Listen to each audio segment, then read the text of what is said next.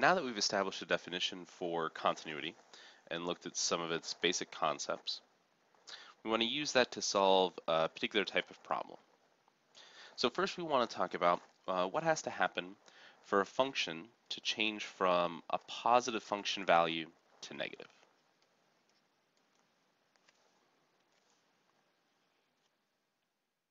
So there's a couple of different ways that this can happen. So if we start off with a function that initially has a positive function value and at some point changes over to have a negative function value, meaning it dips below the x-axis, at some point, assuming our function is continuous, it has to take on a function value of 0 at some point. So at that value of x, our function value becomes 0. Another way this can happen is if our function has a point of discontinuity.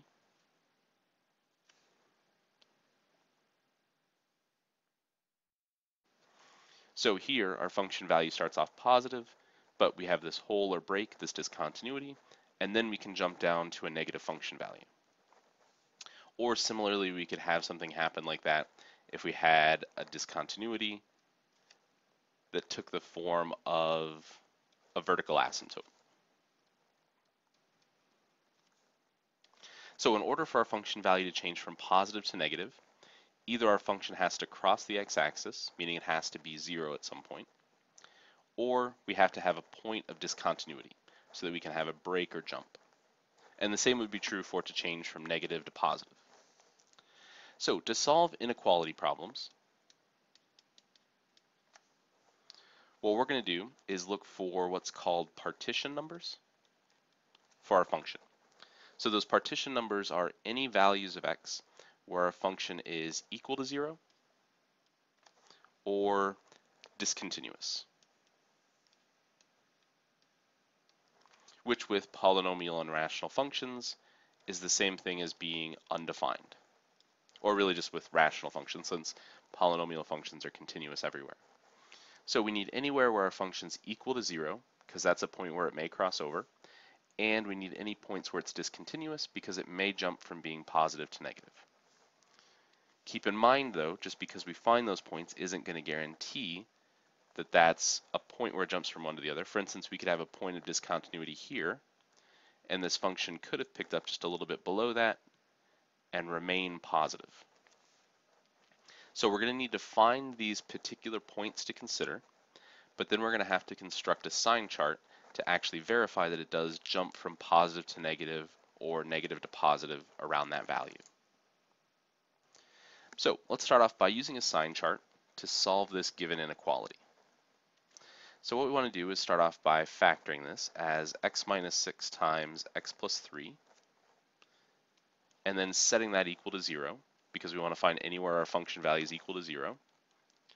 So this gives us values of 6 and negative 3 to consider. And then since this is a polynomial function, it's never undefined, so it's never discontinuous. So our only points to consider are 6 and negative 3.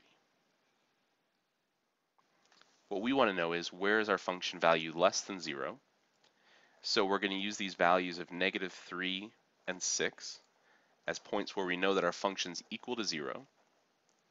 And now what we need to do is choose test points in between those values to determine where is our function value positive and where is it negative.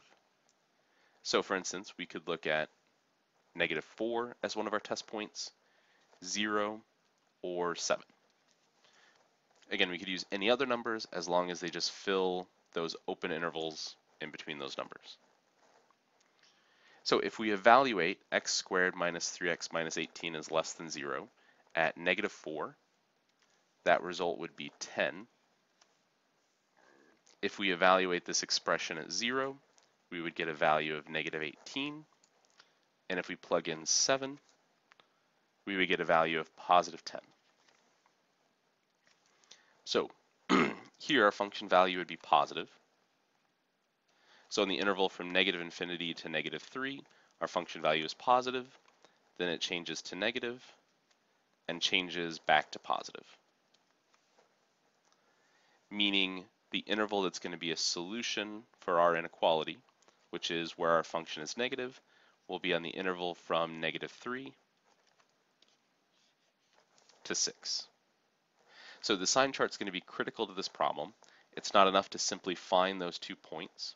We need to then construct the sign chart and look for on which intervals our function has positive values, which it has negative values, and then which of those intervals solves the inequality, that original question that we were trying to answer. In our last example, we'll start off similarly. We'll look at where this function is equal to 0.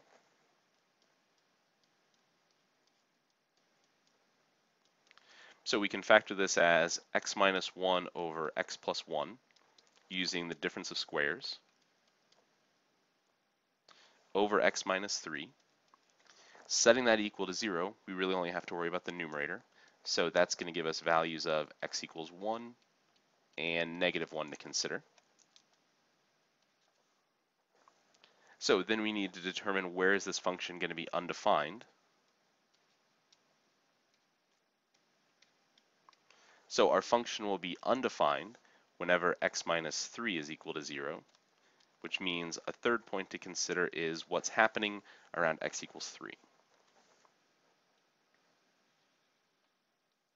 So we proceed in a similar fashion. We'll start off with these points where we know our function has a value of 0. And then at x equals 3, we have a point where it's undefined. So instead of a 0, we'll just put an x or some other symbol there just to indicate that that's a point where it's undefined. So we could again choose some test points as long as there are any values in between those intervals. If we plug -2 into our function, we'll get a negative result. So from -infinity to -1, our function is negative. If we plug in 0, we would get a positive result. If we plug in 2 to our function, we would get a negative result, and plugging in 4 would give us a positive result. So we're interested in where our function value is less than 0. So that'll be from -infinity to -1. Union will skip the interval from -1 to 1 since it's positive, and include the interval from 1 to 3.